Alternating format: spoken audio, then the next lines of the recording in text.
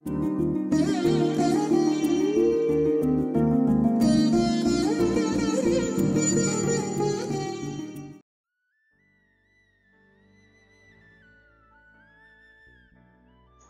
నమస్కారం. నా పేరు డాక్టర్ ఇండ్ల రామ సుబ్బా రెడ్డి, సైకియాట్రిస్ట్. ప్రపంచంలో ఏ ఇద్దరు వ్యక్తులు కూడా ఒకే రకంగా అపియరెన్స్లో ఉండరు, మనందరికీ తెలుసు. అలాగే స్వభావంలో కూడా ఒకలాగే ఉండరు. అంతెందుకు ఒకే తల్లికి పుట్టిన ఇద్దరు పిల్లలు తీసుకుంటే వాళ్ళలో ఇద్దరు కూడా అటు అపియరెన్స్లో కానీ ఇటు వాళ్ళ ప్రవర్తనలో కానీ స్వభావంలో కానీ పూర్తి డిఫరెంట్గా ఉంటారు. అది మనందరికీ తెలుసు. అయితే ఈ ప్రవర్తన అనేది, స్వభావం అనేది దేన్ని బట్టి ఆధారపడుతుందంటే వాళ్ళ జీన్స్ని బట్టి, వారసత్వాన్ని బట్టి, లేదా మెదడు స్ట్రక్చర్ని బట్టి, లేదా వాళ్ళ పేరెంటల్ యాటిట్యూడ్ని బట్టి, అలాగే సమాజ తీరుని బట్టి, ఇలా రకరకాల కారణాల వల్ల పర్సనాలిటీ అంటే వ్యక్తిత్వం, పర్సనాలిటీ ఫిజికల్ అపియరెన్స్ కాదు, మానసిక వ్యక్తిత్వం అంటే ప్రవర్తన, స్వభావము, అతను నలుగురితో ప్రవర్తించే తీరు, ఇవన్నీ కూడా ఆధారపడి ఉంటాయి. అంటే ఐడియల్ పర్సనాలిటీ అనేది ఉందా అంటే ఒక వ్యక్తి ఇతను బెస్ట్ అండి, ఐడియల్ అండి అనేది ఎక్కడ ఉండదు. ప్రతి మనిషికి కొన్ని బలహీనతలు ఉంటాయి. ఫర్ ఎగ్జాంపుల్ అన్నీ బాగుంటాయి కానీ దానికి ఇన్ఫీరియారిటీ కాంప్లెక్స్ ఉండొచ్చు, కొంతమంది సిగ్గు ఎక్కువ ఉండొచ్చు, కొంతమంది కోపం ఎక్కువ ఉండొచ్చు, కొంతమందికి అనుమానం ఎక్కువ ఉండొచ్చు. ఇలా అంటే అన్నీ బాగున్నా ఎక్కడో చోటు చిన్నగా ఉంటాయి. కొంతమంది స్టేజ్ ఫియర్ ఉండొచ్చు, కొంతమంది నలుగురిలో ఫ్రీగా కలవలేరు, కొంతమంది చాలా జాలీగా సరదాగా కలుస్తూ ఉంటారు. ఇవన్నీ వాళ్ళ మనస్తత్వాలు, ప్రవర్తనలు, పర్సనాలిటీ. అది జబ్బు కాదు, ఇది మామూలు సహజం. అయితే ఐడియల్ పర్సనాలిటీ ఉండడం కష్టం, కానీ బ్యాలెన్స్డ్ పర్సనాలిటీ మాత్రం అవసరం అందరికీ.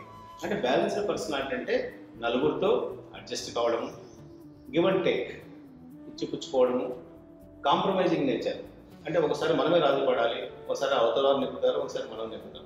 అలాగే ఫ్లెక్సిబిలిటీ, సర్దుకుపోయే మనస్తత్వం, నలుగురితో మంచి రిలేషన్స్ మెయింటైన్ చేయడం, ఇవన్నీ ఎవరికి ఉంటాయో అలాంటి వాళ్ళు జీవితంలో, సమాజంలో, వాళ్ళ ఉద్యోగంలో కానీ, ఇంట్లో కానీ, కార్యక్రమాలతో కానీ నెక్కుకు రాగలరు. అలా కాకుండా రిజిడ్గా ఉండి పిడివాదంలాగా ఉంటే ఆ వ్యక్తికి ఎప్పటికైనా సమస్యలు తప్పవు. కాబట్టి ఇలా రకరకాల మనుషులు, మనస్తత్వాల గురించి మనం తెలుసుకున్నాం. ఈ మనస్తత్వాల్లో ఒకటి ముఖ్యంగా ఏమిటంటే అనుమాన మనస్తత్వం. కొంతమంది చూడండి ప్రతిదీ అనుమానమే, వాళ్ళ నరాల్లో అనుమానాలు ఉంటాయి. ఎవరైనా నవ్వారనుకోండి, నన్ను చూసి నవ్వాడు. వాడు ఏదైనా అలా మొహం మీద అన్నాడు అనుకోండి, నన్ను చూసి మీసం మెలేశాడు. అలా ఏదో కామెంట్ చేశాడు, వాడు ఏదో మాట్లాడుకుంటూ వెళ్తున్నాడు, నా గురించి కామెంట్ చేశాడు. లేదా నా భార్య నవ్వింది కాబట్టి వాడిని చూసే నవ్వింది. అలే అంటే ప్రతిదీ కూడా అనుమానిస్తూ ఉంటారు. ఈ అనుమాన మనస్తత్వం కొంతమందిలో ఉంటుంది. కానీ ఇది ఒక స్థాయికి మించకుండా చాలా మందిలో ఉంటుంది. వాళ్ళు మిగతా అన్ని విషయాల్లో బాగుంటారు. ఈ పర్సనాలిటీ డిసార్డర్లో ముఖ్యమైన లక్షణం ఏంటంటే వాళ్ళు ఆఫీస్లో ఉద్యోగం బాగా చేస్తారు, ఇంట్లో బాగుంటారు, ఫ్రెండ్స్తో బాగుంటారు, అన్నీ బాగుంటాయి. కేవలం ఒక అనుమానం విషయంలో మాత్రమే కొంచెం డిఫరెంట్గా ఉంటారు. ఇది ఒక రకమైన మనస్తత్వం. వీళ్ళని పారనాయిడ్ పర్సనాలిటీస్ అంటారు. అలాగే ఇంకోటి ఆబ్సెషనల్ మనస్తత్వం ఉన్నది. అంటే మనకు మహానుభావుడు సినిమా చూసే ఉంటారు చాలామంది. అంటే ఇది ప్రతిదీ సిస్టమేటిక్గా ఉండాలి, ప్రతిదీ పర్ఫెక్ట్గా ఉండాలి. 9 గంటలకు ఆఫీస్ కంటే 9 గంటలకు ఒక నిమిషం ముందే అక్కడ ఉంటాడు. టేబుల్ మీద అన్ని ఒక పద్ధతిలో అరేంజ్ అయ్యి ఉండాలి. పంక్చువల్గా సిస్టమేటిజము, పంక్చువాలిటీ అన్ని అర్థంలో సర్దుకుంటూ ఉంటాడు, ప్రతిదీ పర్ఫెక్ట్గా ఉంటాడు.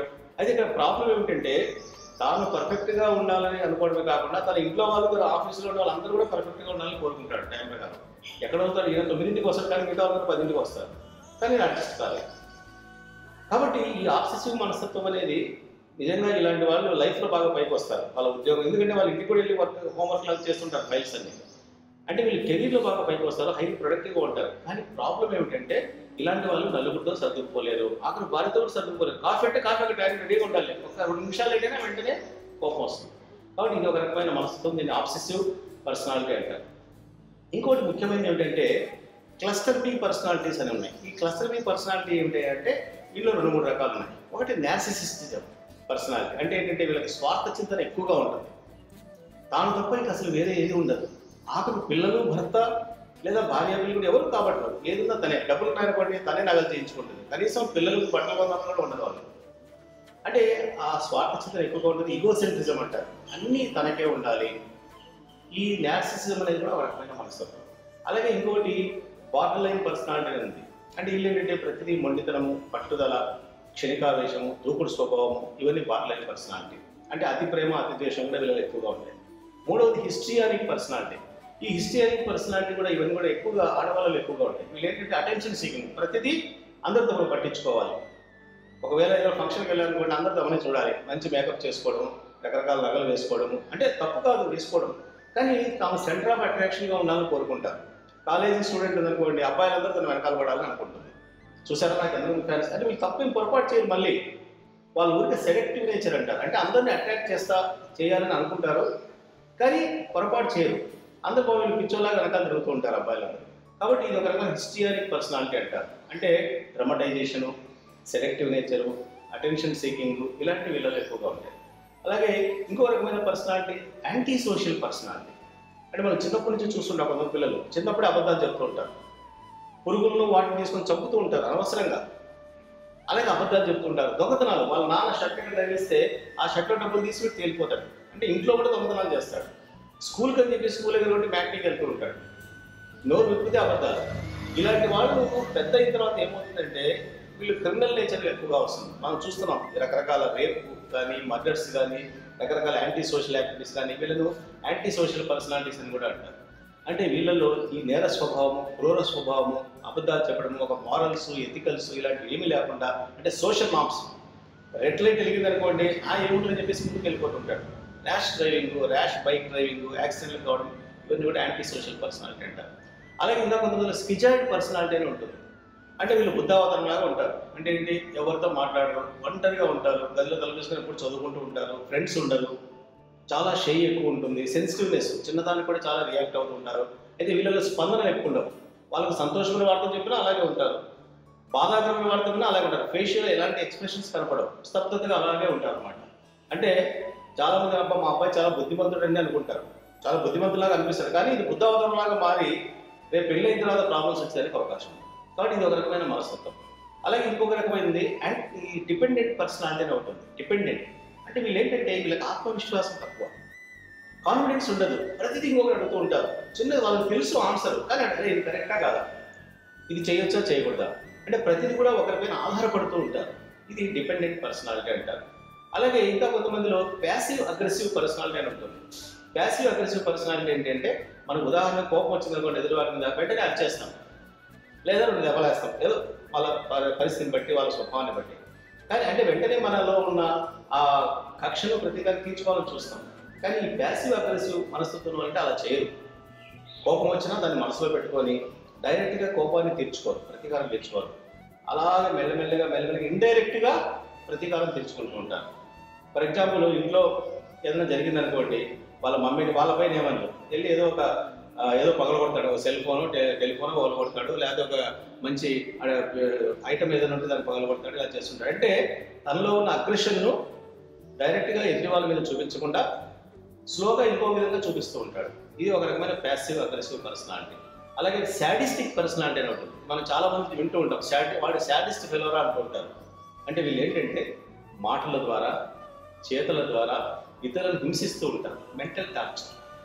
అంటే శారీరకంగా దెబ్బతోనా చేస్తూ ఉంటారు, లేదా కొంతమంది హస్బెండ్స్ని చూస్తూ ఉంటాం, భార్యను ఎప్పుడు సతాయిస్తూ ఉంటారు, కొట్టుకుంటారు, పెడుతూ ఉంటారు, అనుమానిస్తుంటారు. అలాగే మాటలతో, వీళ్ళ చేతులతో చేయకపోయినా మాటలతో సతాయిస్తూ ఉంటారు.